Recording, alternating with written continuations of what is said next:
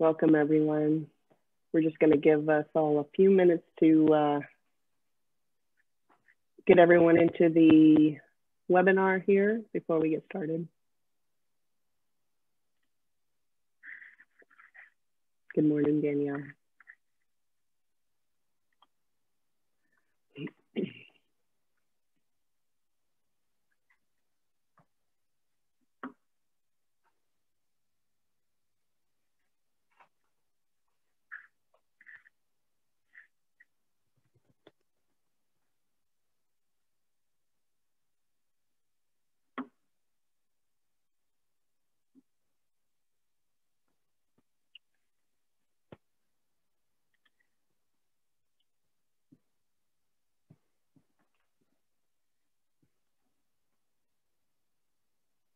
So it's 9. I think we can go ahead and get started.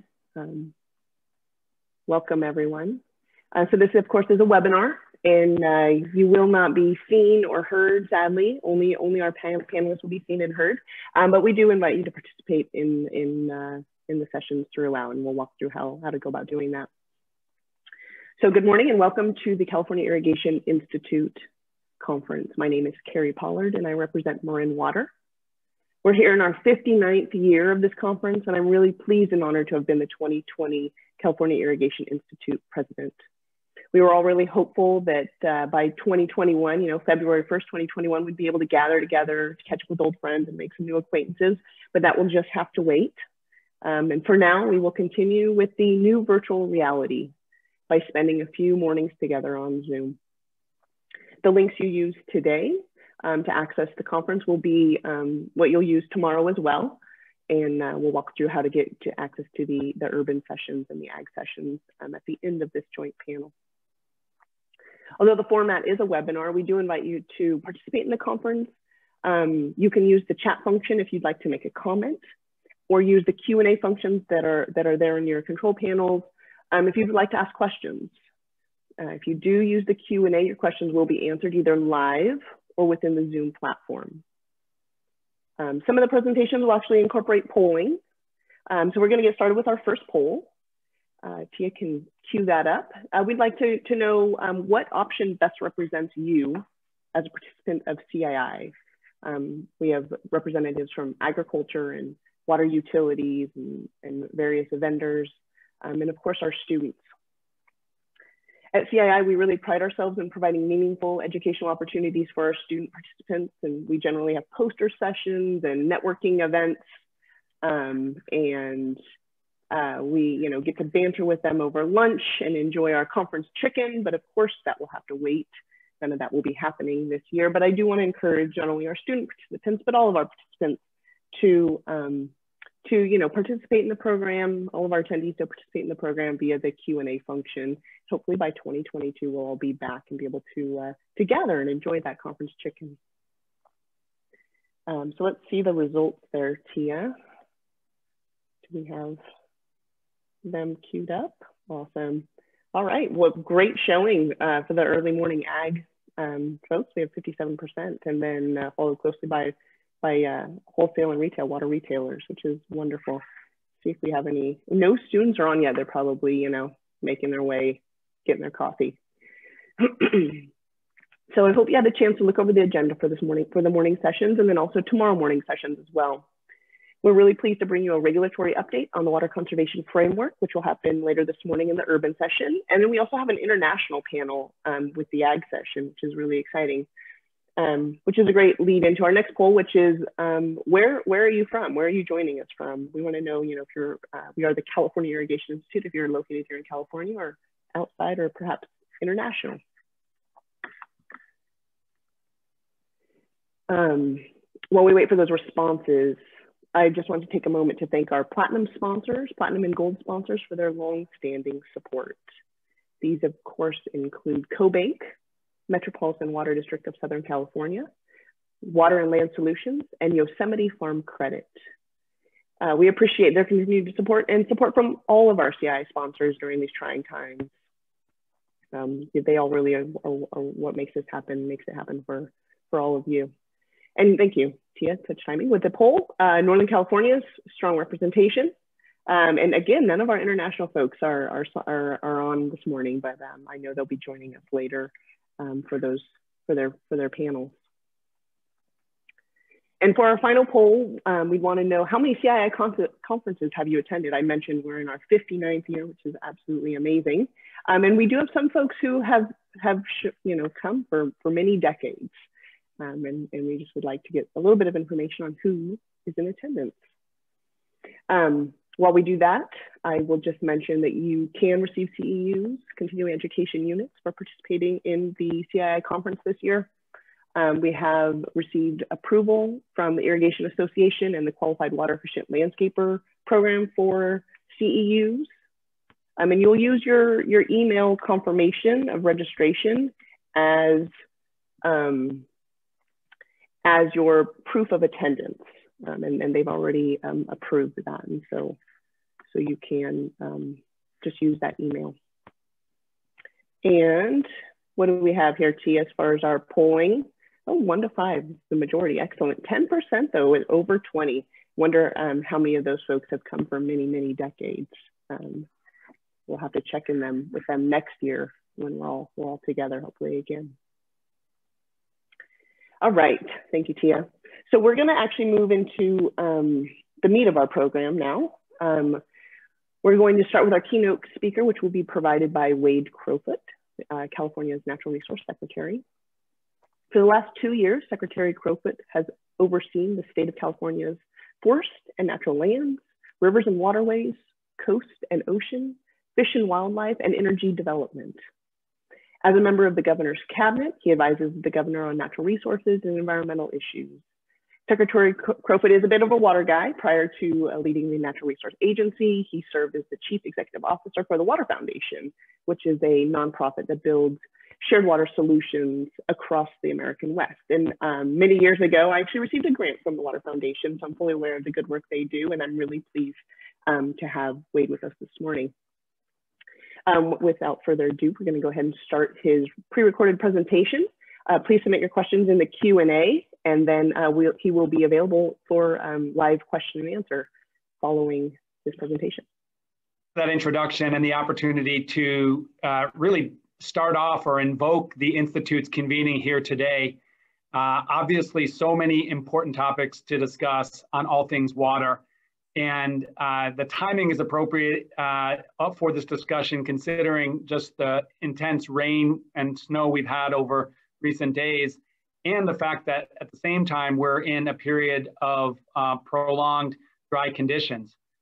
So the work that you all do, whether you're in an urban water agency or in an urban community or an agriculture producer or agriculture irrigation district is really critical. To start off the discussion today, I just wanted to share some thoughts broadly on water in California, and then more specifically on the topics you'll cover today. I think as many of you know, under Governor Newsom, we established a water resilience portfolio that is really guiding our state agencies' work. And the goal with this portfolio is to take a holistic approach across our various agencies. Our Natural Resource Agency, of course, includes the Department of Water Resources and Fish and Wildlife. Our sister agency across Sacramento, Cal EPA, includes the Water Board. And so this water resilience portfolio is really the Newsom administration's playbook or roadmap to build our state's resilience to drought and flooding. Now, we know that both of those phenomenon are naturally occurring in our ecology, but we also know that climate change is creating more pervasive, hurtful droughts and potentially more dangerous flooding. And so we think we have to do more as state agencies to support all of your work to build resilience. And we recognize that really strengthening water reliability, restoring natural environments, building this climate resilience in the water sector really differs across the state. So what works in the North Coast obviously is very different than the Inland Empire. So our focus is really trained on doing what we can to support regional leadership, building resilience. So that obviously includes supporting diversifying supplies of water. So not only identifying how to store more water underground or in surface storage, but also expanding recycling of water. And as you'll talk about today, capturing this storm surge, capturing storm water for use again, and also to prevent harmful runoff. So we think that there's a lot of work that can happen across the state to be better about actually diversifying our water supplies. And of course, we're going to need to do that given the implementation of the Sustainable Groundwater Management Act and less reliable water supplies from our natural cycle due to climate change. We also think there's a really critical role to increase and improve efficiency in all sort of sections of water delivery. On the urban side, we think that urban communities can do more to squeeze out that water waste.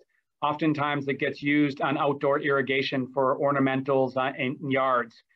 So as you know, we're actively implementing legislation and law change that requires more focus among urban water agencies to improve water efficiency. And likewise, we think in the agricultural space and agricultural parts of California, there's great opportunity to get more pop for the drop, as you all know, whether it's improving the efficiency of irrigation systems, which is near and dear to the Institute's heart, or improving the quality and the organic content in soil, so-called healthy soils, to maximize water retention for the benefit of producing crops.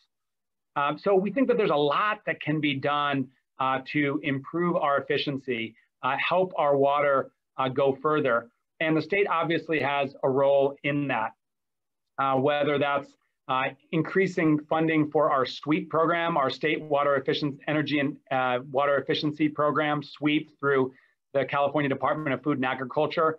Likewise, Karen Ross's Department of Food and Agriculture also administers the Healthy Soils program.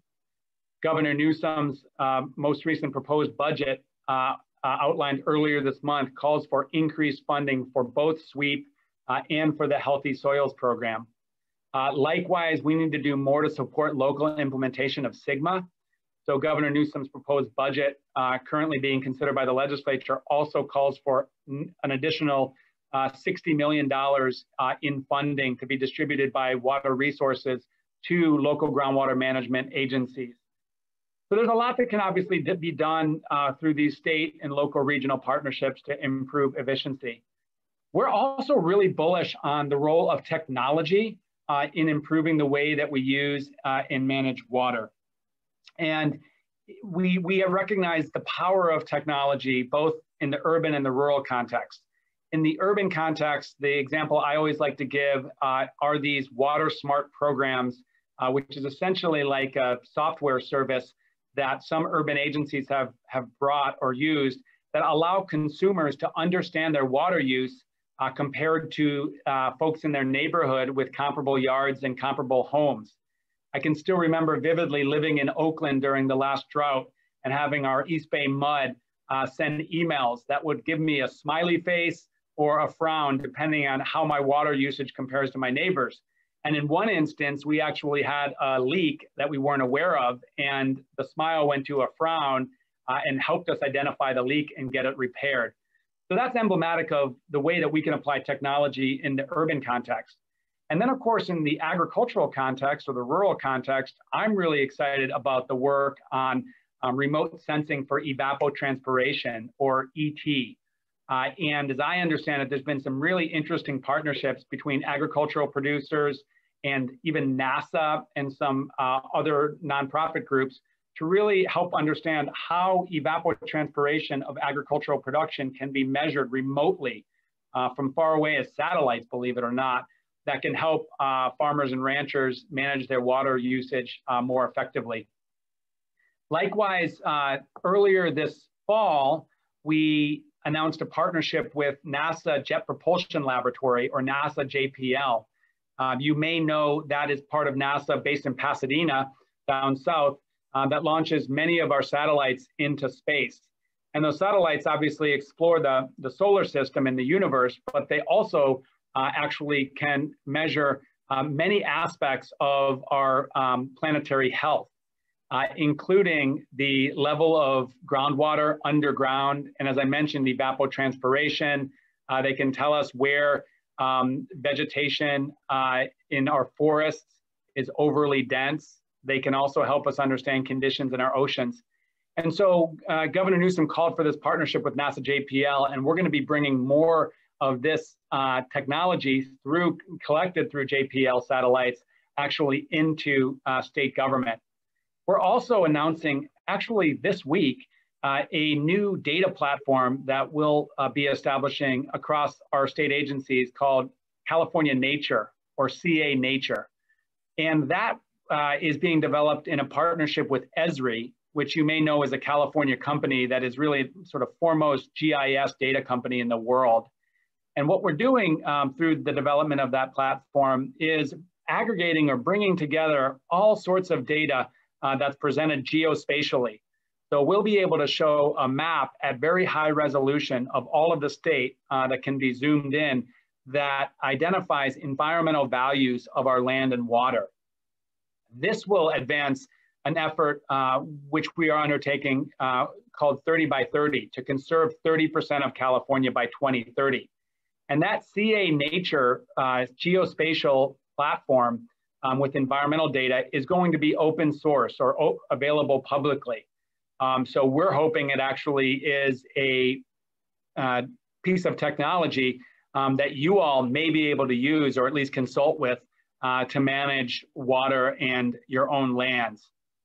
So we're really excited with all that's happening. We're deeply thankful to the work that all of you do. I think we can all agree this last several months has been a challenging and uncertain time. But amidst that, what we have been able to take for granted, frankly, is the continued availability of food produced by our farmers and ranchers in California. What we have been able to take for granted is the delivery of clean and safe water for the vast majority of California, thanks to our water agencies. So the work you do is central to, continuing to allow prosperity across our state, and we're really thankful. Lastly, I'll say we're really interested in better understanding what else we need to do in state agencies to support your work. So as the conversation unfolds today and over this convening, we'll be interested to follow up with the Institute to really better understand what can state agencies, state departments do to actually support your work, building more efficiency in our water usage and ultimately more resilience in our water systems. So huge thanks again for the opportunity to be here today, and I look forward to answering any questions or hearing any suggestions you may have. Thanks so much.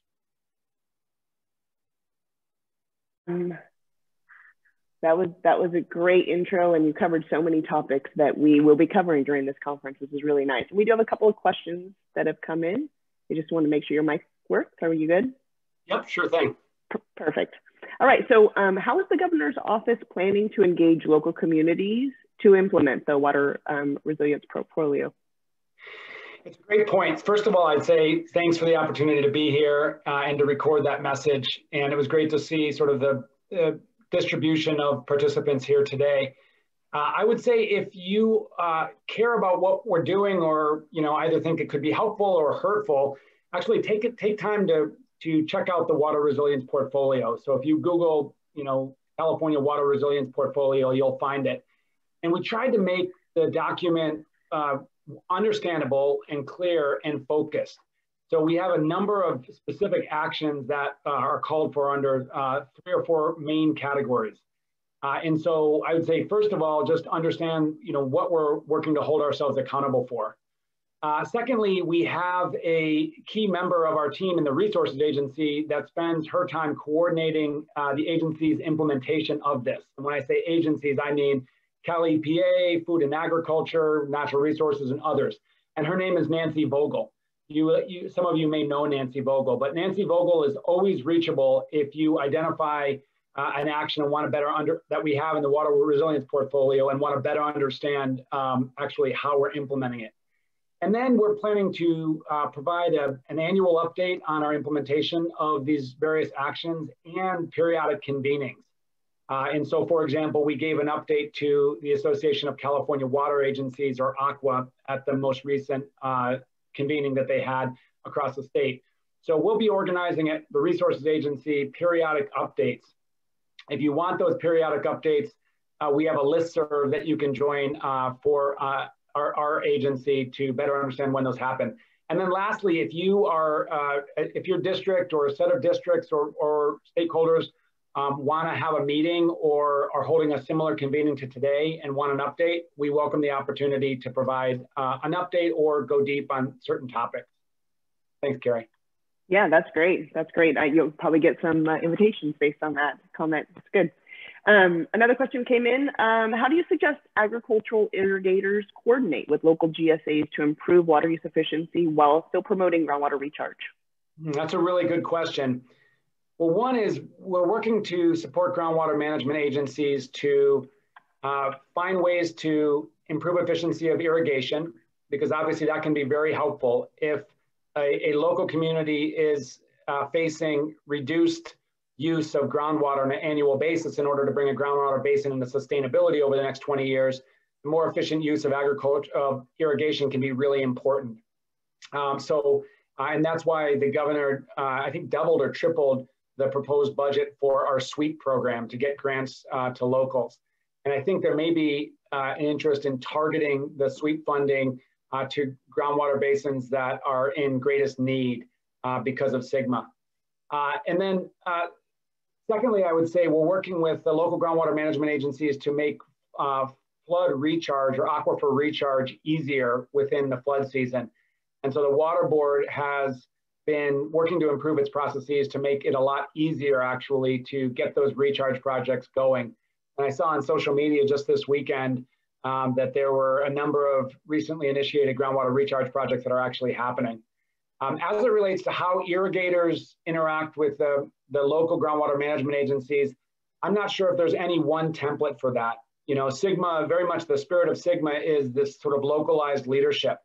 So I would say it probably differs by districts. But I would say this, if you're an irrigation district and you have a suggestion around how the state can support expanded irrigation efficiency or better integration of irrigation efficiency into groundwater management, let us know. We want to avoid a heavy-handed approach and let locals really lead the implementation of their groundwater sustainability plans. But we're always interested in how the state can actually support those efforts to bring groundwater basins into sustainable use. Right, great, thank you. We have a question on the urban side. So you mentioned the 30% by 2030. Can you expand on this? And will it be at odds with the water use targets that are currently being developed? Yeah, so just to be clear, the so-called 30 by 30 goal that governor has established, and actually President Biden established last week for the country, is to conserve 30% of California's land and coastal waters by 2030. That's not only sort of protecting wilderness areas, but improving conservation on land across the state. That may have some impact on water districts, not from a regulatory perspective, but it might provide some opportunities to ensure that, for example, protected watersheds are conserved in a way that's beneficial to the environment, and there may be incentives to do that. That's really on the land conservation side.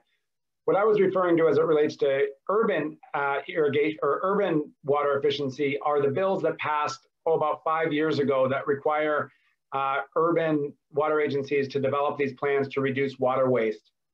And I know that implementation is happening through the Department of Water Resources.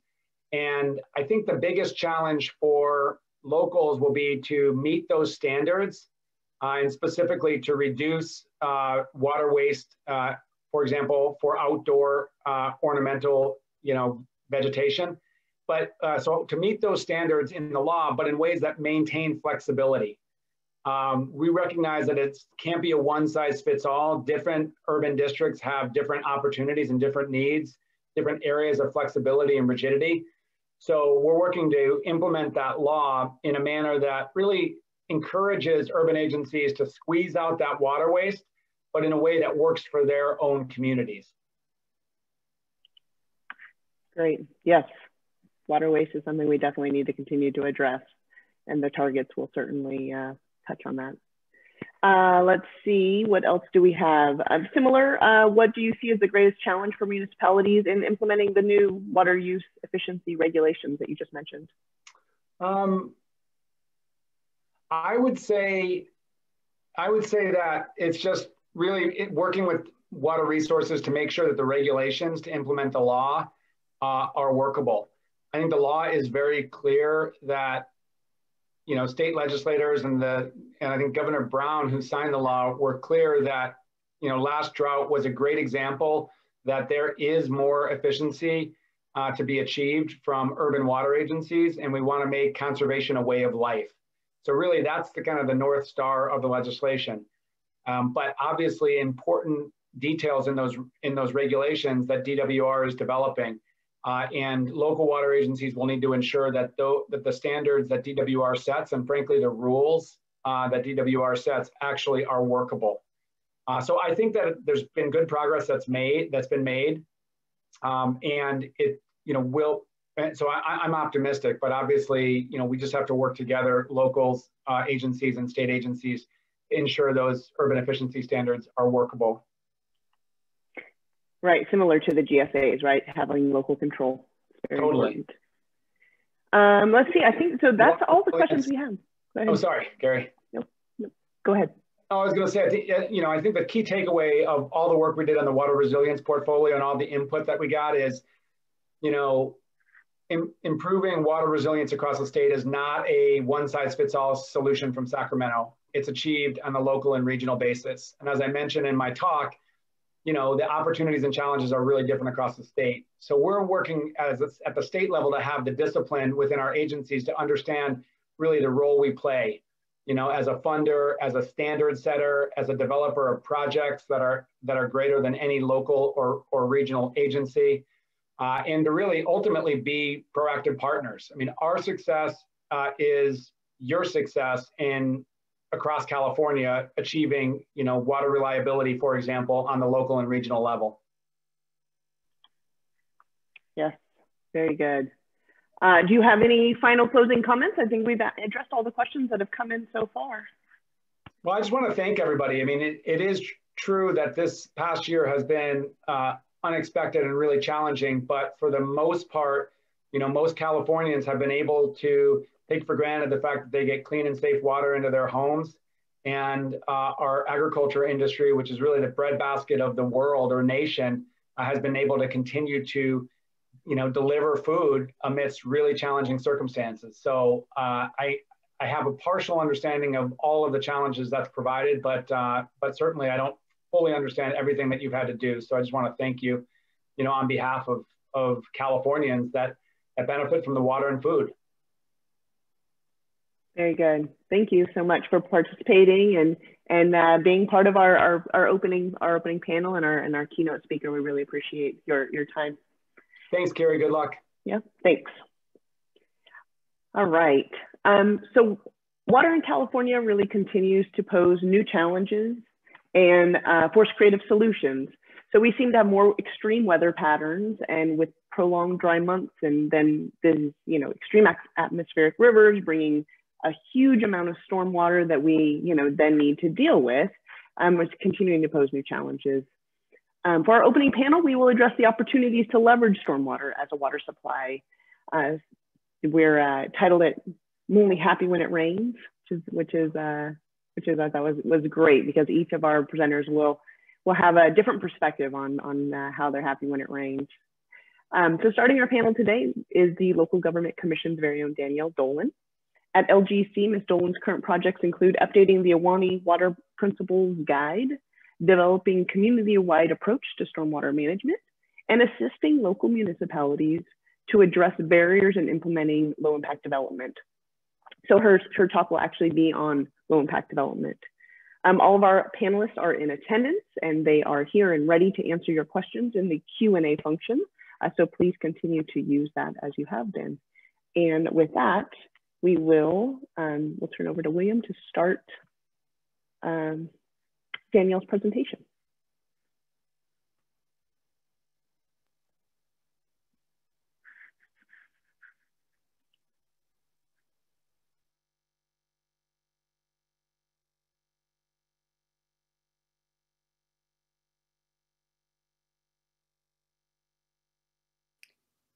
Good morning, everyone. My name is Danielle Dolan. I'm the Water Program Director for the Local Government Commission, and I'm here today to speak with you about creative approaches to low impact development during these unprecedented, uncertain times that we live in.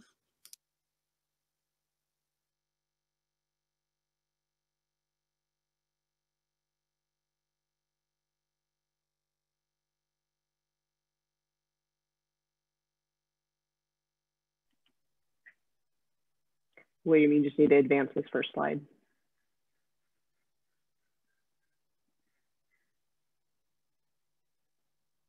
With an arrow.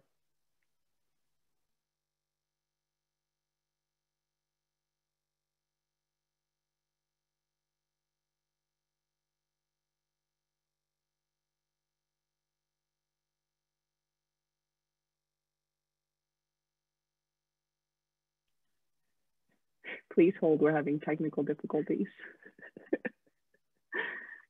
For those of you who are not yet familiar with LGC, we're a Sacramento-based nonprofit that's been working with community leaders across the state to help them increase their resilience and livability. We've been operating for nearly 40 years now. And we build this resilience by connecting leaders, advancing policy, and implementing solutions at both the local and statewide scale. We focus on 4 core program areas: climate, energy, water, and community design. LGC also runs an AmeriCorps national service program called Civic Spark, which places recent college graduates in local public agencies across the state to build capacity and advance community resilience goals. Our water program addresses complex issues at the nexus of water management and land use planning, which is why I'm here talking to you all about stormwater. So let's get into it. Real quick, here's what I'll be sharing with you all over the next 25 minutes or so. First, I'll cover the basics. What exactly is LID and why does it matter? Then I'll explore the many reasons why we should all be implementing more LID in our communities. Finally, I'll leave you with some guidance on how to make sure your LID projects are successful. And I'll sprinkle in a few real-world examples along the way. We are indeed living in a time of uncertainty.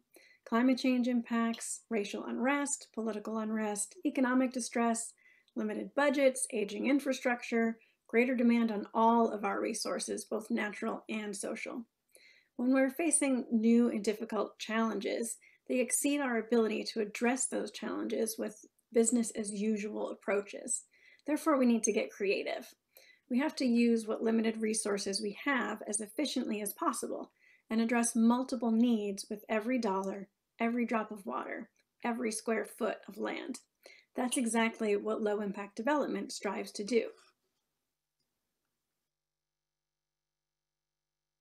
Throughout this presentation, I'll be referring to both LID, or low impact development, and green infrastrucstructure, abbreviated GI.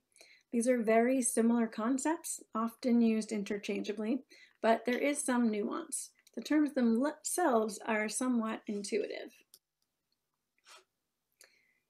Low impact development, LID, generally refers to the built environment, the developed environment.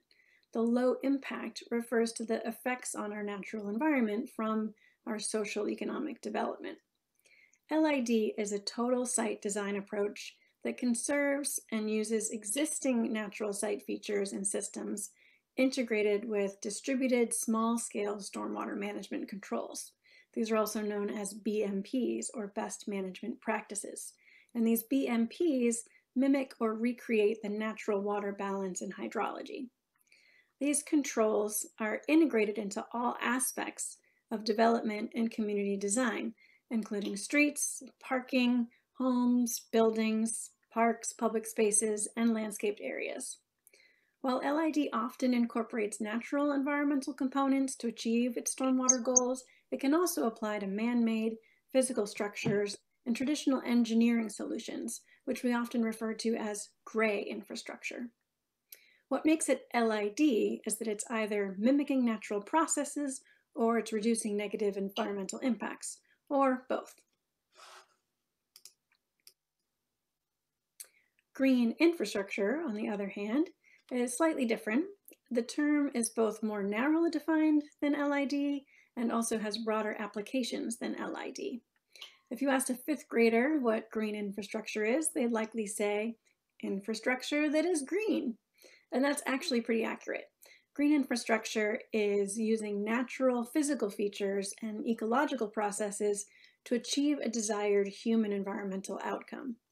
GI can refer to whole landscape scale applications such as meadow carbon sequestration, hilltop fog harvesting, on-farm groundwater recharge, or tree grove air pollution reduction.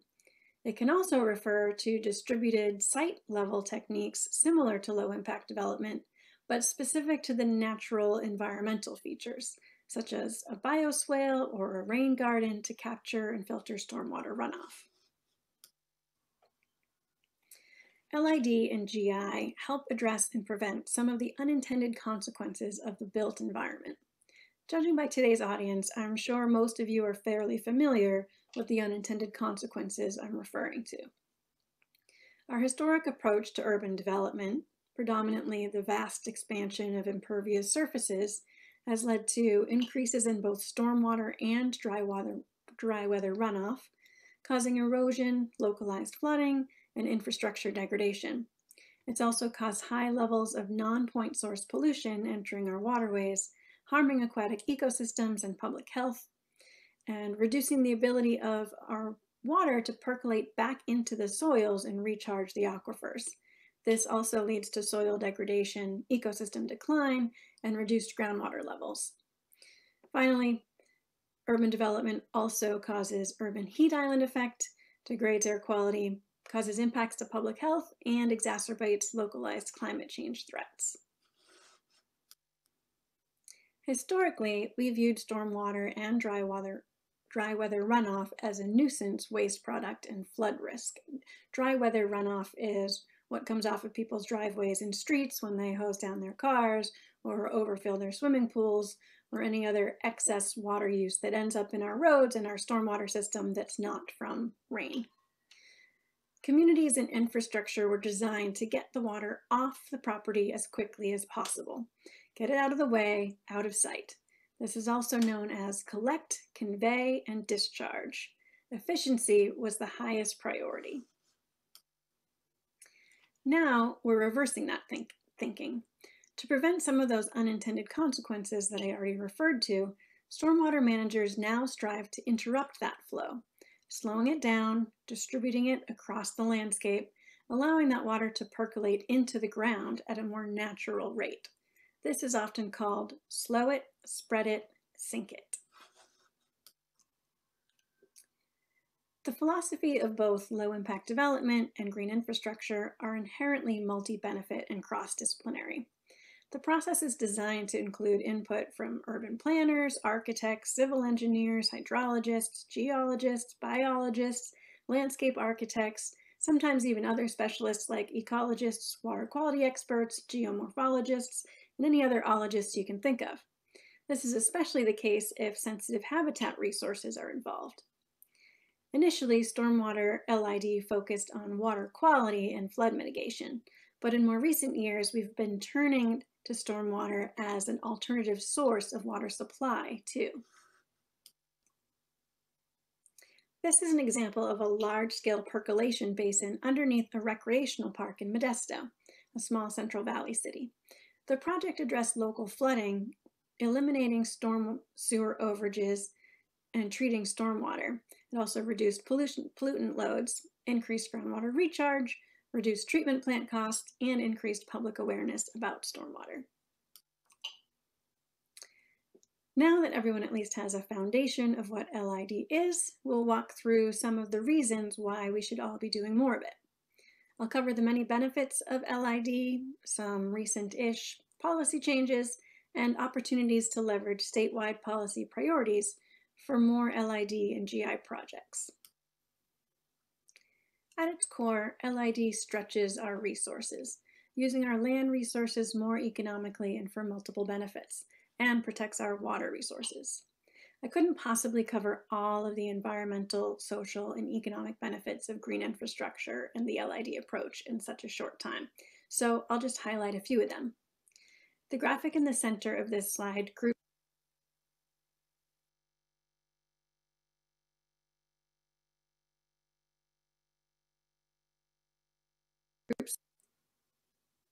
A great multi-benefit stormwater project example is the Colgan Creek in the city of Santa Rosa.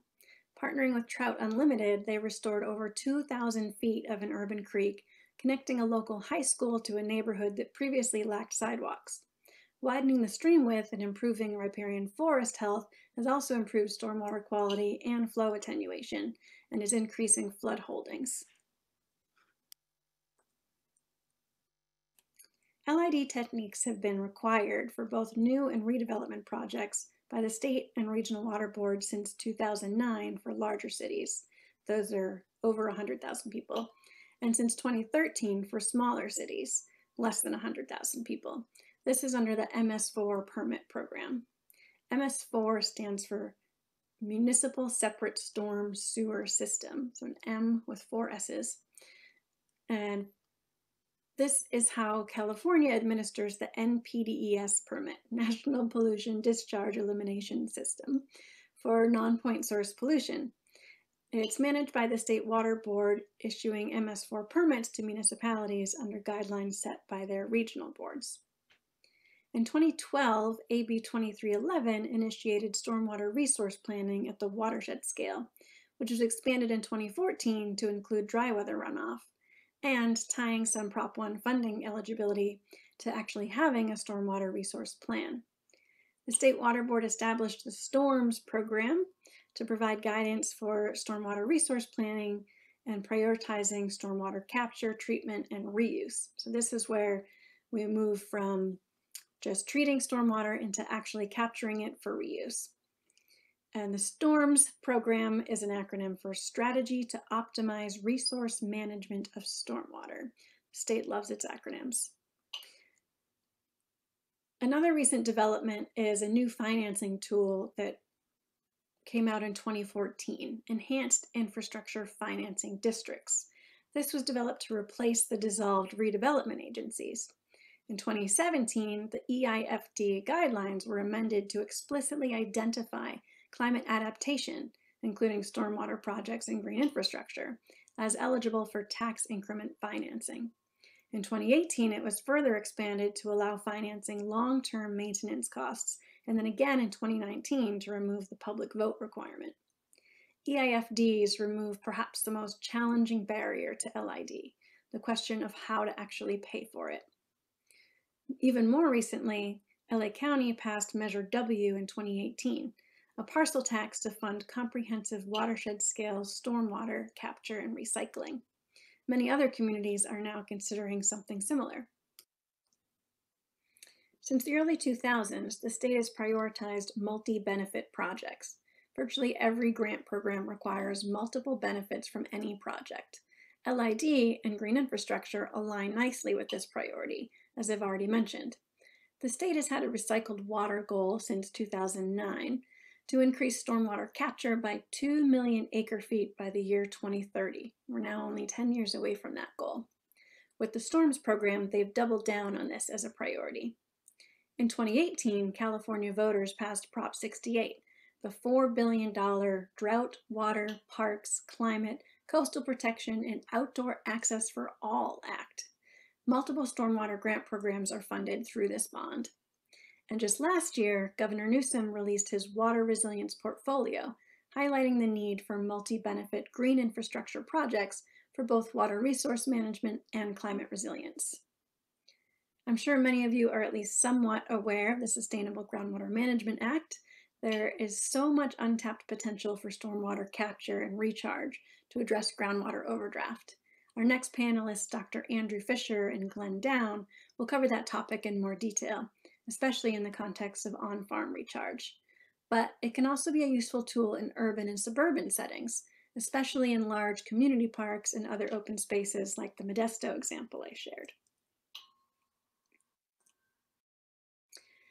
Now that you're all more aware of the benefits of LID and GI, and you see that it's clearly a priority for the state, I hope I've convinced you all that we should be implementing these practices more broadly.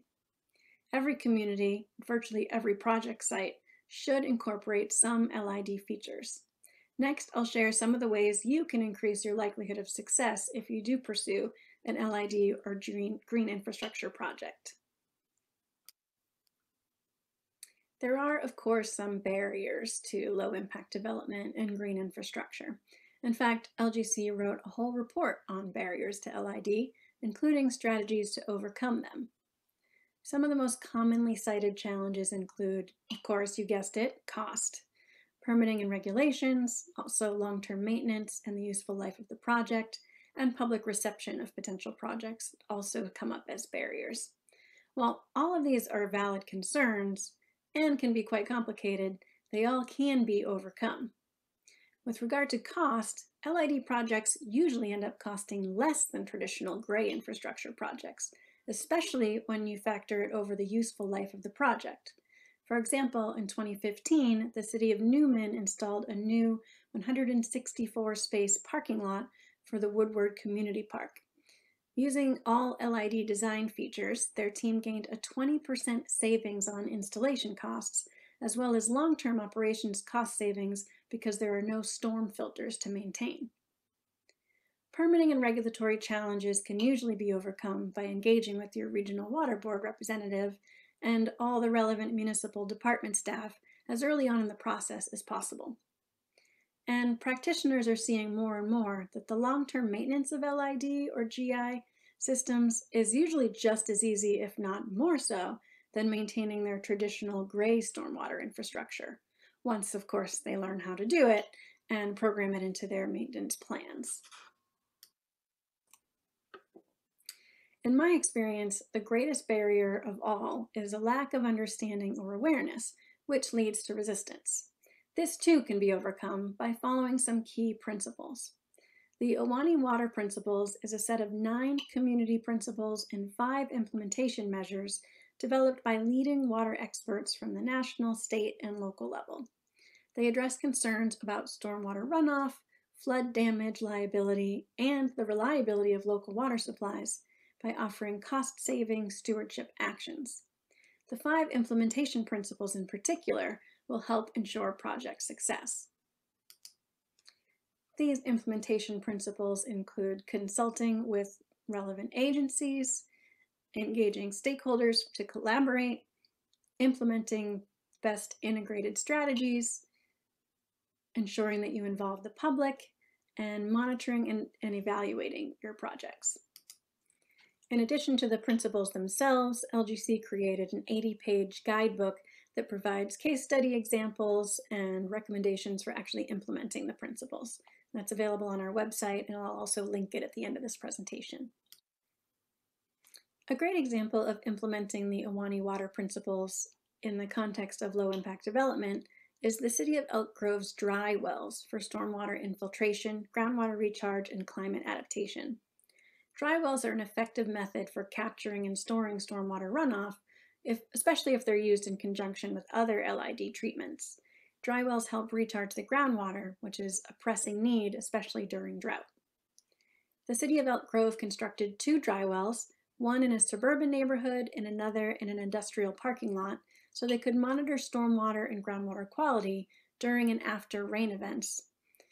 It's commonly feared that infiltrating stormwater into the aquifer will contaminate your groundwater supplies. But by monitoring this and ensuring adequate treatment of stormwater as it's infiltrating, they're hoping to dispel these concerns about contaminating the water supply. Because the Central Valley has clay soils, LID is especially challenging. Dry wells can help overcome this common obstacle and provide valuable water storage. This is an important strategy for climate change adaptation as well.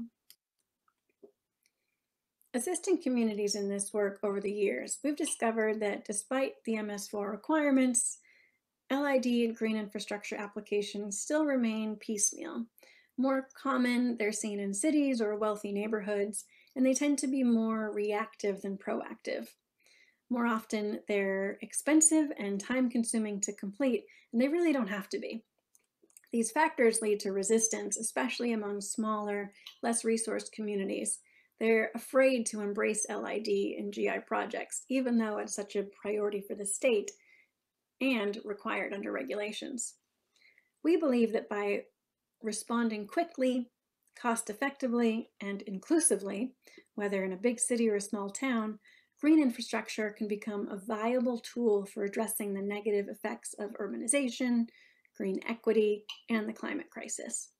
We call this new strategy tactical green infrastructure.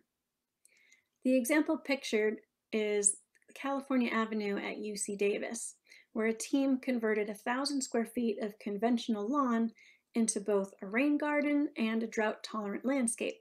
They did this in only 10 weeks and for under $5,000. Tactical GI brings together design students and professional practitioners to identify, design, and construct small-scale expedited green infrastructure projects. Emphasis on small and expedited. We target both paved and existing underutilized green space and turn it into highly functioning drought and flood tolerant landscapes in just a few months. This highly interactive process enlists volunteers, procures donated materials, and identifies potential project funding sources. It also helps to educate the public on basic principles of green infrastructure and sustainable stormwater management. Another successful example of tactical GI is the Morro Bay Boat Wash Pocket Park. This project had a strong focus on equity and meeting the needs of underserved or underrepresented community members. In this case, it was senior citizens seeking respite on their outings to visit Morro Bay from the nearby senior center. With grant funding from the Great Urban Parks Program and in partnership between multiple city departments and local community groups, we were able to convert some excess parking spaces into a pocket park that doubled as a stormwater feature, capturing runoff from the adjacent boat wash and treating it before it entered the bay. What's not yet pictured is the bench that is still on back order, which will be installed, providing the much needed respite for those senior citizens. The bench is the one thing they really wanted, and we're going to make sure they get it. A major tenet of LID and a high priority for the state of California is community engagement and planning. We believe that inclusivity, accessibility, and shared decision-making are fundamental to developing resilient communities. This is why we've anchored the tactical GI approach in our principles of equitable engagement. You too can empower marginalized voices to be co-creators in local green infrastructure projects. I encourage all of you to incorporate community expertise into every phase of your projects, including how we define local needs and conditions, as well as how we develop and implement solutions, and of course how we prioritize resource allocations and how we assess project impacts. We're doing this now in partnership with the Cosumnes Community Services District to design and build a nature park for the community, but especially to benefit students at an adjacent special needs school. We had a very robust in-person community engagement plan and had to pivot to virtual engagement at the start of COVID, as I'm sure many of you have had to do. We strive for maximum accessibility despite this new platform, and through the process, we learned quite a bit. We actually produced yet another resource for you, a best practices guide to virtual engagement. Here's a list of links to resources referenced in the presentation, including LGC's funding navigation tool and the state's grant portal. I encourage you to peruse those in particular and try and find some resources to fund your next green infrastructure, low impact development stormwater project. Also feel free to share these resources more broadly with the rest of your network. Please reach out to me directly if you're interested in working with us to deploy tactical GI broadly across the state. We're currently looking for funding to implement more pilot projects to demonstrate the efficacy of our approach and to bring these benefits to a community near you. I look forward to our discussion following the presentations, and with that, I'll turn it back over to our moderator, Carrie Pollard, to introduce our next panelist. Thank you, Danielle. As you can see in the chat, LGC has a number of resources and tools that they've compiled, and so I hope you all can take a look at those.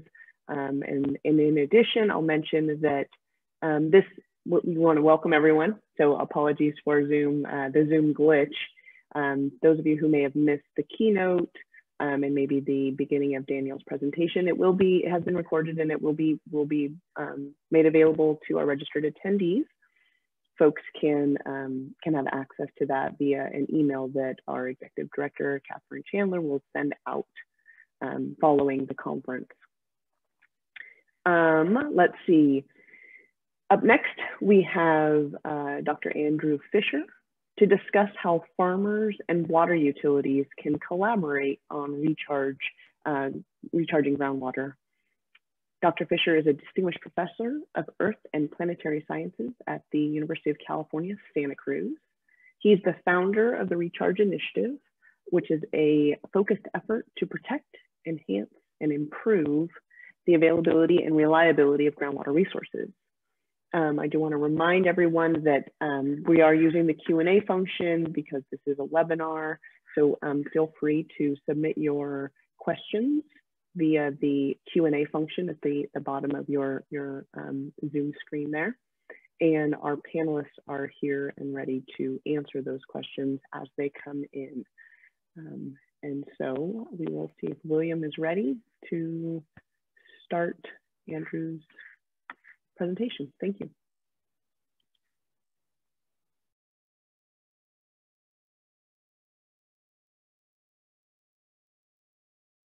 I'm Andy Fisher from UC Santa Cruz, and I'm going to be talking today about using stormwater to enhance groundwater recharge and several aspects of multiple programs that I'm participating in along with colleagues at UC Santa Cruz and other institutions. I'll acknowledge my co-authors here, including several former and current students.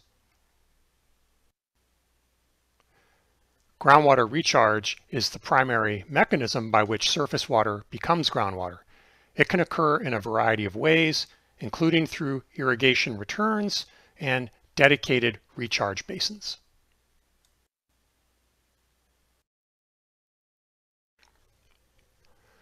Groundwater recharge occurs both naturally across the landscape and it can be enhanced by human activities. It's the largest inflow into aquifers, but it's also one of the most difficult hydrologic flows to measure.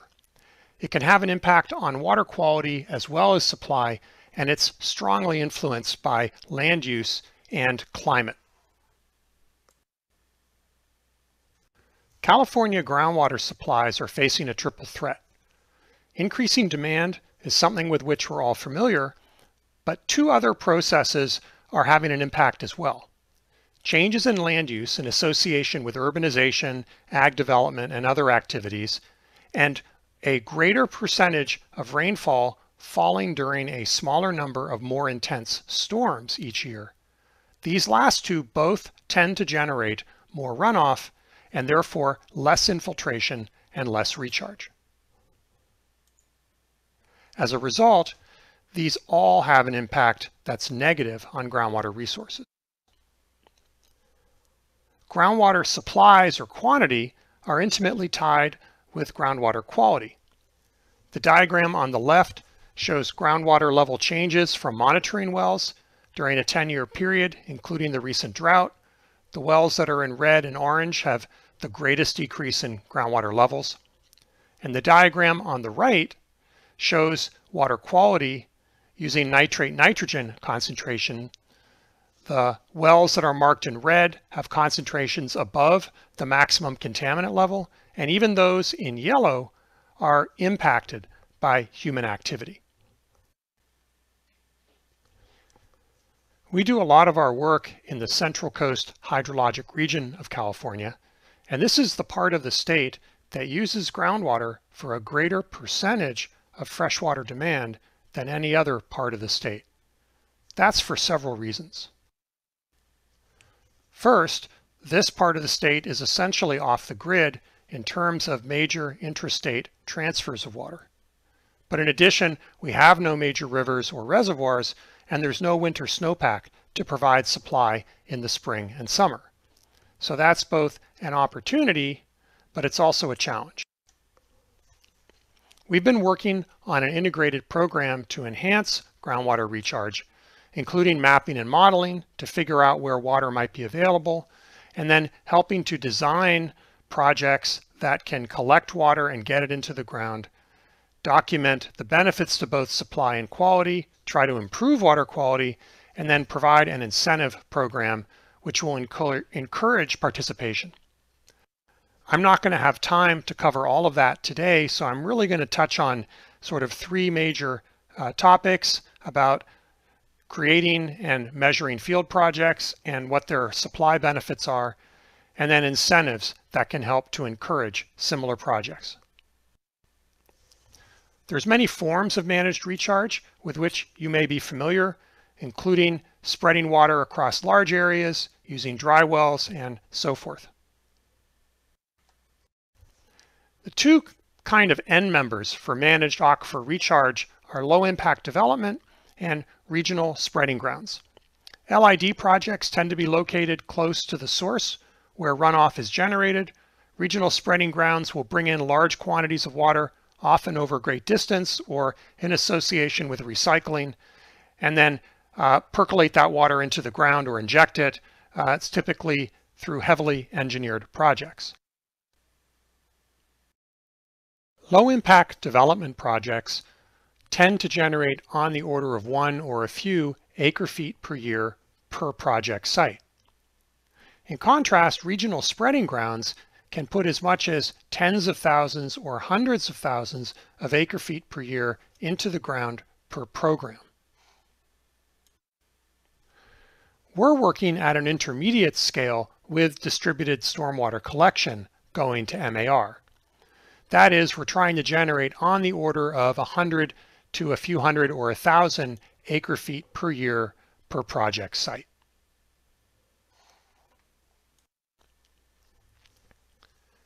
The Pajaro Valley groundwater basin is located along California's central coast, adjacent to Monterey Bay. It's shown here in the orange area. This area irrigates about 30,000 acres and grows a lot of high-value crops, including these delicious red berries, organic fruits and vegetables, flowers, and other crops. Overdraft is a problem in this area because pumping exceeds the sustainable yield for the basin. The city of Watsonville is the largest single pumper, but the majority of pumpage supports irrigated agriculture. And the overdraft is on the order of 20 to 40% of pumping each year. As a result, there has been seawater intrusion along the coast, and a number of wells in this area have had to be turned off because they could no longer supply water with a salt content low enough that it could be used for agriculture or potable use. So here's a couple of examples of distributed stormwater collection MAR projects using stormwater. This is Boca Risa Ranch. It's a working ranch. You can see the landscape on the right. Drainage area is about 170 acres. Water is routed through a series of canals, and there's a sediment detention basin, and then eventually into an infiltration basin of about 4 acres. The overall project goal here is to get on the order of 100 acre-feet per year into the ground. This is 9 years of monitoring data from the site. The first 3 years when we were involved were the first 3 years of the recent drought. If we set those years aside, there's a lot of variability still, but on average, we've met the project goal of about 100 acre-feet per year of water diverted and infiltrated into the ground. You can also see quite a bit of variability year to year, even with similar rainfall, and this has a lot to do with how close together and how intense the rainstorms are. This is another project site on Kelly Thompson Ranch. This is another working ranch. In this case, the drainage area is about 1,300 acres, drains into a 15-acre parcel, and then part of that has been set up for stormwater collection and infiltration. Here's an engineering drawing for that project as it was designed. You can see the infiltration basin to the left and a sediment detention basin to the right. Also, the colorful polygons there in the middle of the basin, those indicate different soil amendments that were added, in an effort to improve water quality as that water infiltrates into the ground. Here are some photographs from the site as the system was being built in the fall of 2019. 4-acre infiltration basin on your left, the sediment detention basin on the right. The photo on the lower left shows the carbon-rich soil amendments being added and tilled into the soil. And then on the lower right, you can see some of the instrumentation we put out to monitor this system with data logging, but also real-time telemetry so that we could plan for field campaigns. This shows some of our work in the field. One of the PhD students shown here collecting water samples. Water's collected from the surface, but also from the subsurface using instruments that were put in when the system was dry. And then we go out when it's raining or soon after a rain event and water is flowed into the basin. And we can pull samples from below the ground, including from below these carbon-rich soil amendments, to see how much water quality has been improved. So this system ran for the first time last year. It generated about 100 acre-feet of infiltration benefit, even though it was a relatively dry year. And we also have documented improvements to water quality during infiltration. That's ongoing work, which hopefully we'll be able to report more fully soon. Here's a quick overview, though, of water quality compared between the surface runoff and groundwater. On the left are data from groundwater wells.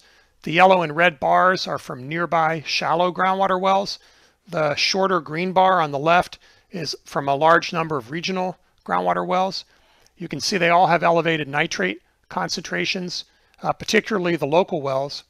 In contrast, the runoff shown on the right with the blue and purple bars, much lower concentrations of nitrate nitrogen, much better than the ambient groundwater. In addition, we've done field and lab studies to test the impact of the soil amendments. Here is one example, one of those studies.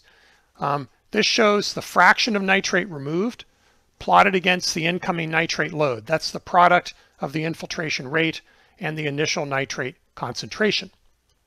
The black dots and the dashed line indicate the net removal of nitrate nitrogen for the native soil. You get more nitrate removed as a fraction when it's a lower load, but you get a big improvement in the nitrate removal, and this is mainly through denitrification, when the soil is supplemented with bioavailable carbon, either as a wood chip layer or a 50-50 mix of wood chip and native soil. So this seems like a good idea. Why aren't we doing more of it? Well, there are barriers that may limit participation in distributed stormwater collection for managed recharge. One is that this kind of project can take land out of production or limit access to other property, create crop impacts, or even concerns for liability. There's also ongoing maintenance, as shown in these photos. On the left, sediment that's collected within an infiltration basin, and on the right, some debris collected at the inlet to an infiltration basin. So what can be done to limit the impacts of having a project like this on one's property? Well, there's a working model that we can work with, and that is net energy metering, which was used quite successfully by energy utilities. The concept here is that a solar panel or a set of panels are put on a roof and they generate power. If there's more power generated than is used, then the excess can be put on the grid. And when that occurs, it allows the meter to be run backwards. In essence, the value of that energy is refunded to the stakeholder. So a program like this requires mainly there be reliable measurement and accounting. There be a formula to calculate the benefit. And then there has to be trust for an agreement between the agency and the stakeholders that are involved. So how would something like that work for groundwater recharge? So imagine this scenario: 75 irrigated acres growing delicious red berries. So we need 2.5 feet of applied water per year. This is an area with annual precipitation of about 1.5 feet and a fraction of runoff of 0.4. That seems high, but it's actually what we've measured for the most intense rainfall events at our work sites. So imagine 3 scenarios where you've got drainage areas of 200, 400, or 600 acres. And then imagine that an area equivalent to 1% of that size was available for infiltration and recharge, 2, 4, or 6 acres. In the Pajaro Valley, the pumping augmentation fee is relatively high, on the order of $250 per acre foot. Imagine that the rebate for this program is 50% of net infiltration. So here's how the scenario plays out in terms of water. For a grower who does not participate on the left, there's about 190 acre feet of net pumpage, and there's no extra infiltration. For all the rest of the scenarios, the pink bars indicate gross runoff, and then the green bar is the net runoff after accounting for what would have soaked into the ground anyhow for that land area.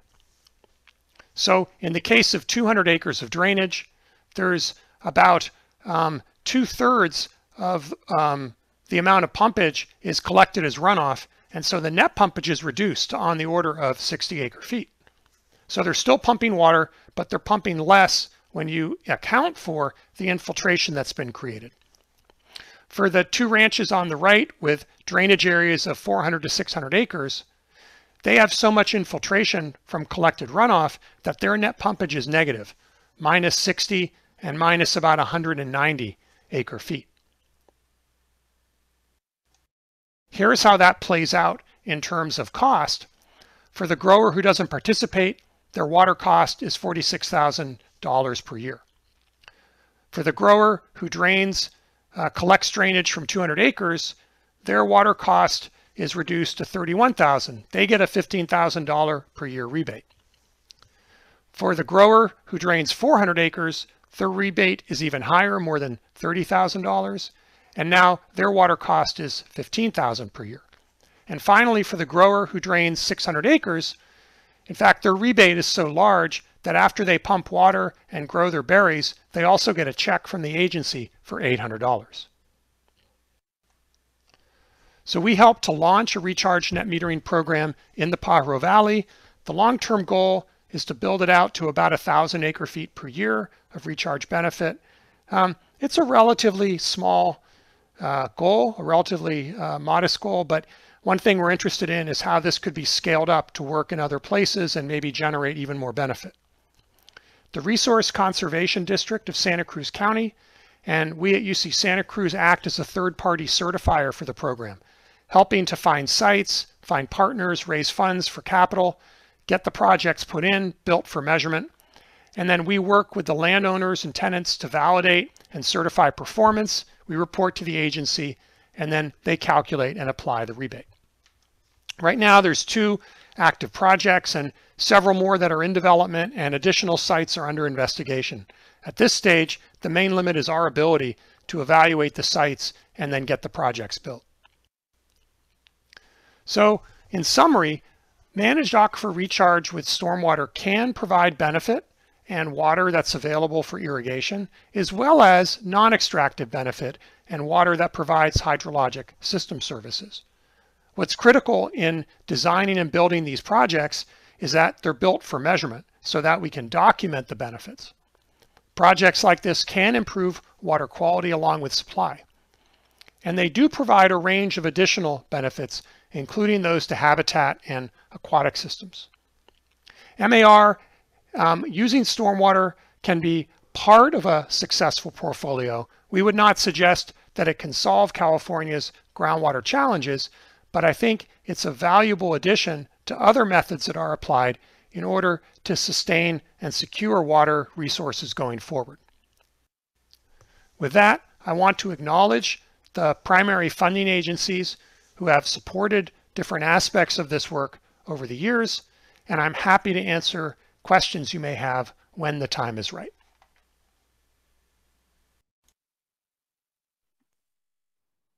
Thank you, Dr. Fisher. That was a great couple of examples of opportunities for farmers and water utilities to collaborate to the benefit of all, and I think it was a really great example. Dr. Fisher came to me via Valley Water's interest in credits when working with farmers. So that's a great resource, and you can check out his website, the rechargeinitiative.org, to get more information. Okay, our next and our final presenter on our joint panel here is Glenn Drown with Lidco Inc. So Glenn has been in the drainage business, removing excess water from fields for over 42 years. He owns a licensed mountain spring water source in the mountains of San Diego County, and he actually had a bottling company, a water bottling company, from 2000 through 2011. But now he works to put water back in the ground via recharge systems. Water has been a big part of his life, even though he never planned it that way.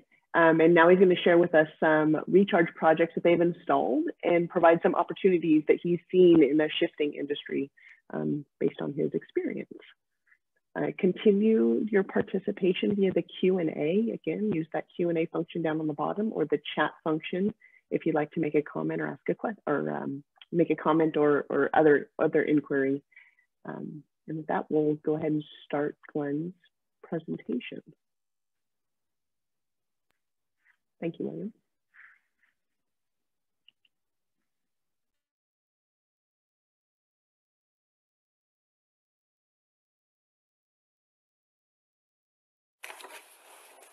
Good morning. I hope we're all happy after some rain. All happy after some rain. At least at the time I recorded this, it looked like there would be rain. I grew up in the farming community of Imperial Valley, and after some time at Cal Poly, I took a job back in the valley cleaning tile, running a maintenance business for tile drainage systems. In 1979, I went to work for Lidco, installing drainage systems as an assistant to the founding manager, Willie Taylor. Since 1988, I've run the business operations from Bakersfield to the coast to Delta and on up. Now we're working up into the Sacramento Valley and Colusa and Redding. Agriculture is an amazing, diverse industry in this state, and I'm very proud to have helped farmers across the entire state improve their land productivity and in turn their livelihood. Growing crops in areas that one would never have thought of 20 years ago has been an interesting and fun experience. Lidco was founded in 1960 to install farm drainage, known then as tiling, because red clay and concrete pipes had been used in decades before, and that moniker has continued. Lidco began manufacturing its own HDPE pipe, high-density polyethylene, in 1966 when they imported an extruder from Germany. They had looked for other options, something other than the red clay and the concrete pipes that weren't friendly and easy to do. We currently have a fleet of 13 installation machines, no longer in the pipe manufacturing business, sold that. But we've installed over 85 million feet of drainage in the Southwest United States. We've done some work in Saudi Arabia and in Mexico. The purpose for tile drains is to remove excess water from the soil, allowing plant roots to breathe and flourish. By removing water from the soil, farmers are able to augment conditions for optimal growth of crops and thereby increasing yields. This is especially important to the Sacramento Delta area and has allowed farmers to raise permanent crops there where they hadn't been able to previously. The idea of recharge was brought to me by an engineer named Mark Koch with Next Gen Utility Management. I'd been working with Mark on a drainage system up in the Colusa area. he called one day to discuss his idea about how to put excess water into the ground for recharging the aquifer. And I was driving down the road at the time listening in my pickup. His thought was to install the lines just as we typically do for drainage, but to change the slope. As you can see on this, make it similar to a septic system and reverse the grade from the drainage system.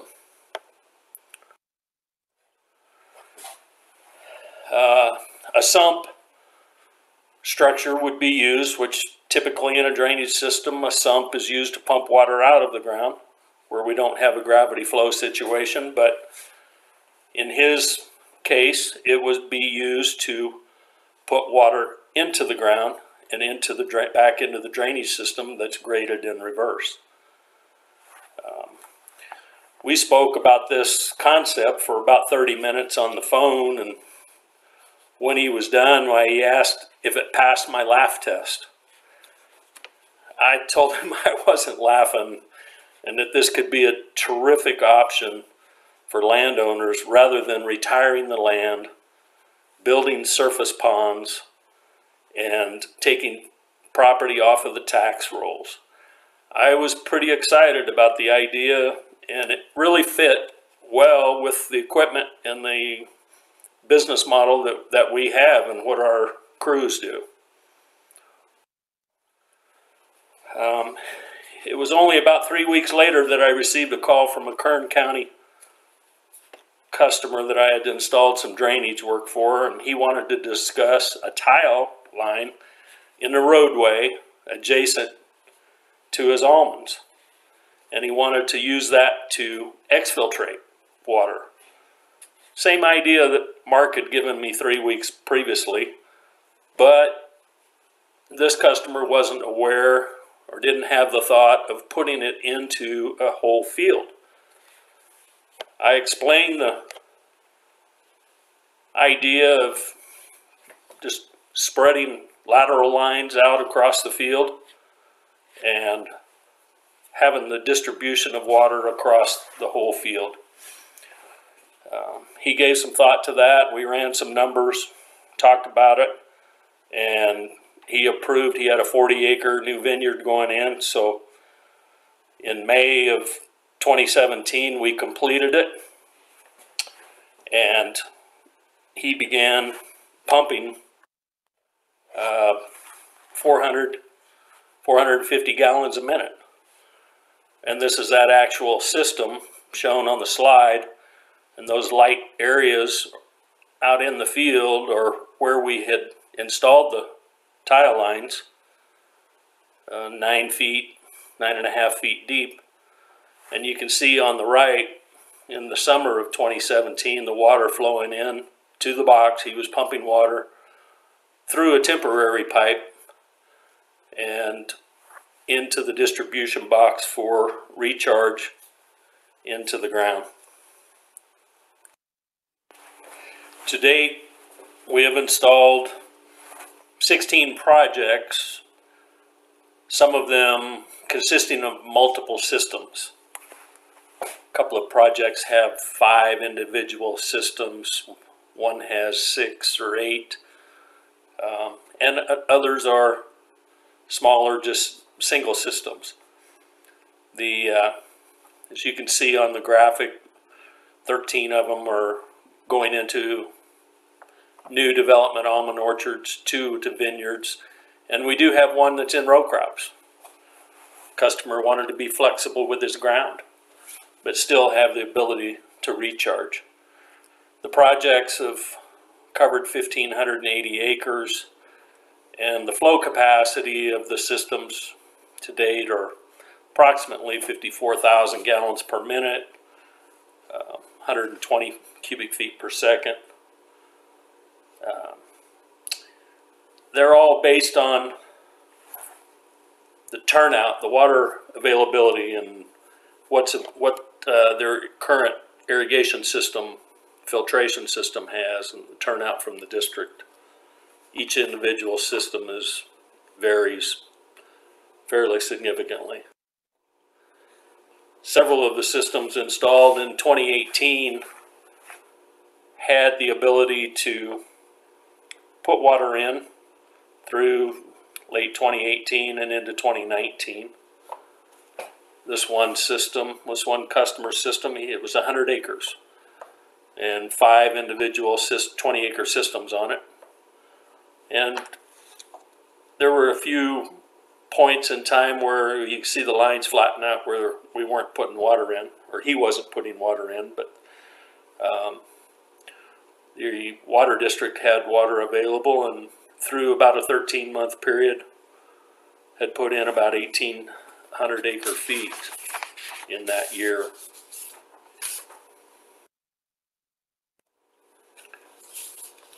The installation process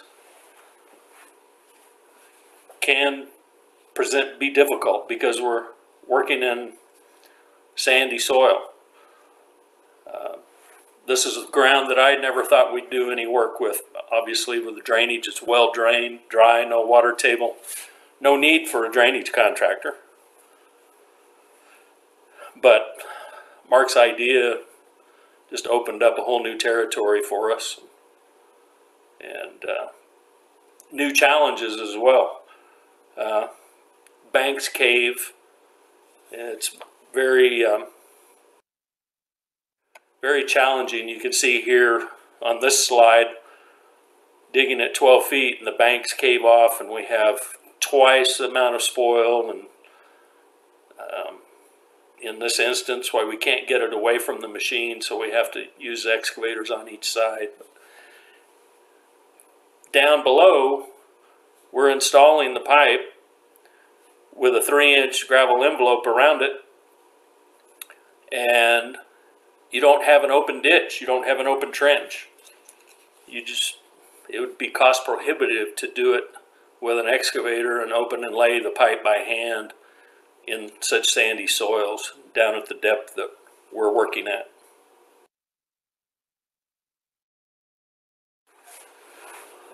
As with anything new, you learn things and you make changes along the way. Second project that we installed, that project you saw the graph of the water intake on. We learned not to use perforated mainline pipes. Heck, I thought you're running a pipe down there, put holes in it and let it go out into the ground, as well as the lateral lines that go off to the side that are 4-inch diameter. And we found out he decided to push the system and really test it and put a little more water in than what we had designed it for. And then that created some head pressure, and with those perforations, the water began to surface at the box, the sump box, the distribution box, and 300 or 400 feet into the field along the main line.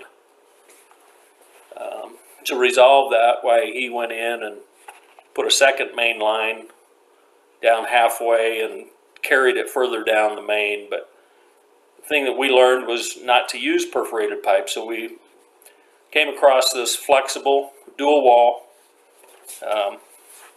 interior, smooth interior. So that did two things for us. It gave us some good strength, extra strength, and a nice tight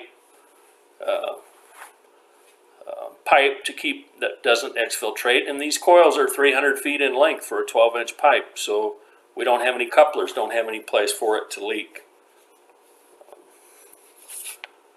A second lesson that we learned was don't use too big a pipe on the lateral lines.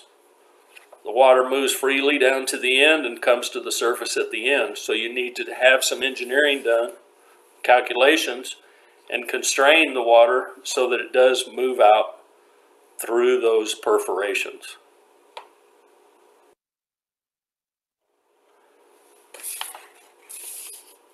What are the constraints? Well, to date, we haven't been brave enough to install any systems without running them through the filtration. There's silt and sediment, algae could come through the district turnouts, and over a period of time could present a problem, some settling and reduced capacity in the system. So we have tried to be able to utilize the existing orchard, vineyard irrigation system. Typically, you're not irrigating when there's recharge water available in the winter and the springtime. And even as it gets into spring and you begin irrigating, you're not irrigating all the time, and so there's opportunity to utilize the system both for the recharge and for the irrigation and share the thing. You just operate the system longer.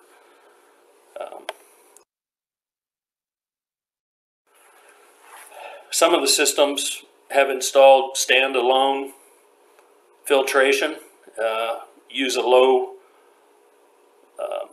low-powered gravity screen filter, and cleans off the algae and settles the silt, and then comes directly into the system. We also have one system that pulls water from a canal, and that system, the filter station, is being constructed now, so we don't have the history as to how that's going to work. But they've tried some new filters, and we'll be very curious to see how that works, taking water directly from the canal. Hopefully there'll be some water available this year, and we can find out how that works. That would allow for larger volumes, you won't be constrained to the district turnout if you can pull water from a canal, if you happen to be located near a canal.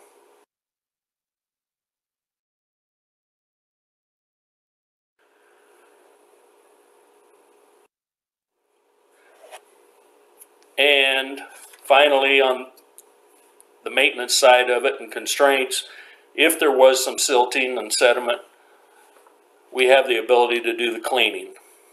At the beginning, I told you I started out working with a cleaning operation, so we have a cleaning rig available that we use on drainage systems. So we have mineral issues and silting, iron ochre that forms because water's around the pipe all the time. We don't anticipate that with the recharge, because water comes and it's filtered and it's going in and it's pushing things out through the gravel envelope and into contact with the soil. So, but we do have that as a backup if we have any issues. So.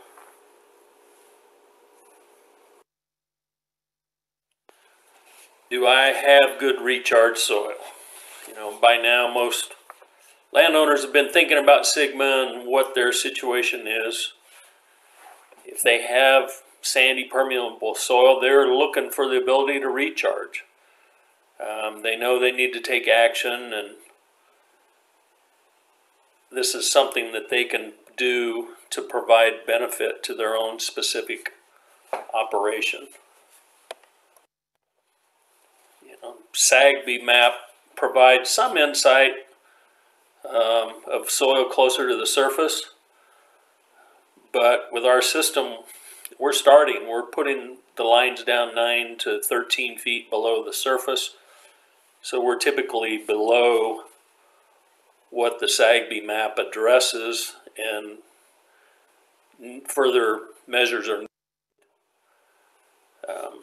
The water districts that we've worked with so far are requesting, and I think it's a good procedure, that several borings be made on each project site. Most of these borings are 50 foot of depth, but I do have some customers that have gone down to 100 foot, and even I know of three bores that went to 150 feet on one project site. Knowing that the water will travel down and not build up into the root zone of the crop is critical prior to the capital expenditure of the system. So this goes a long ways to that. It also helps the engineer provide, have insight to the flow capacity of the soil. You know, how quickly is that water going to move away and move on down through the soil profile. Helps size the pipes as well, how much water can move through it. Okay, now we get to the heart of the story. That's money. You know, what does it cost? The numbers you see here are for the installation of the system itself underground. There are still factors, filtration. Do you have existing filtration? You know, other infrastructure that may be needed, monitoring, collecting the data, those things. That's not reflected in this. Other things that impact the range of what we have, or, you know, how much water is available to put in the ground. What do we need size-wise for piping to get that water into the ground, and how many acres does it need to cover? And what's the slope of the land, impacts the sizing and flow, and what crop. You know, if you're putting a permanent crop, we want to target the lines in the middle of the rows. That provides any access in the future if need be. It seems to us that there's some good advantages of this concept over typical recharge, whether it be flood mar, flooding existing crops, or even surface basins. We're keeping land in production. No evapotranspiration losses. We're introducing the water down 9-10 feet below the surface. Puts us beyond the fertilizers and other issues with the ground, that cultural practices that we don't disturb. You could recharge this year round. With snow melt, sometimes it's late into the season when water is still available. If there's a heavy snow year and snow melt runs late into the year. You can pick and choose locations.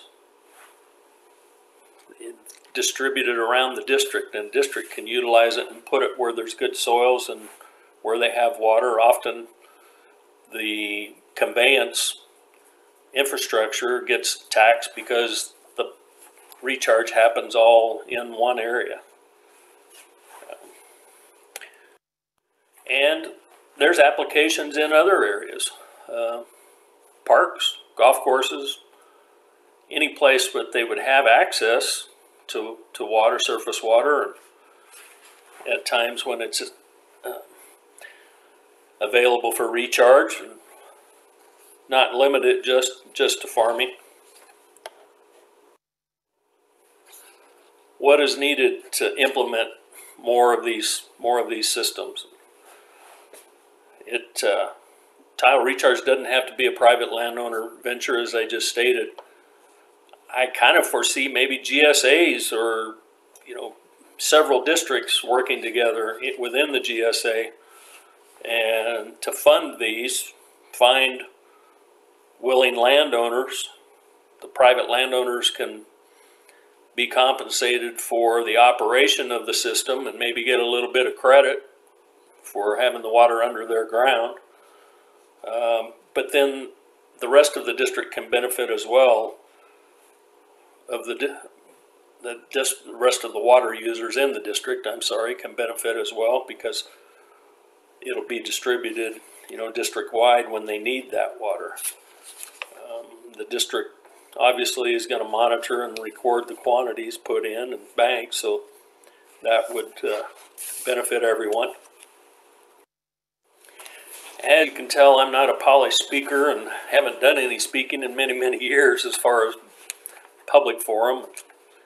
Typically talk of one-on-one or in small groups, but I thank you for the opportunity to provide a glimpse of something that can benefit the whole state. You know, it's so difficult to create more surface storage, and recharge is a big thing, buzzword now, and retiring land isn't always a good option. So hopefully this is something that can be done and be virtually invisible after the installation. So again, I thank you and look forward to comments and questions.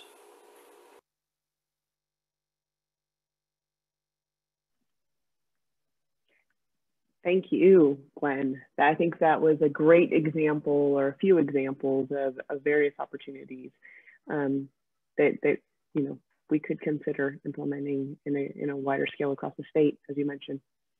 I want to thank all of our presenters for being here today and participating, and of course our attendees as well. As I mentioned, the video recording link will be emailed out to you, so look for that in your inbox. And in addition, we'll have a survey to get some feedback on how this went. We do apologize for the technical difficulties that we had from the get-go, but rest assured that it should run much smoother from now on. And again, tomorrow's sessions will be accessed via the same links you used today. We will now begin our breakout sessions. And so the urban session will be in a separate room, and I believe that will be put into the chat.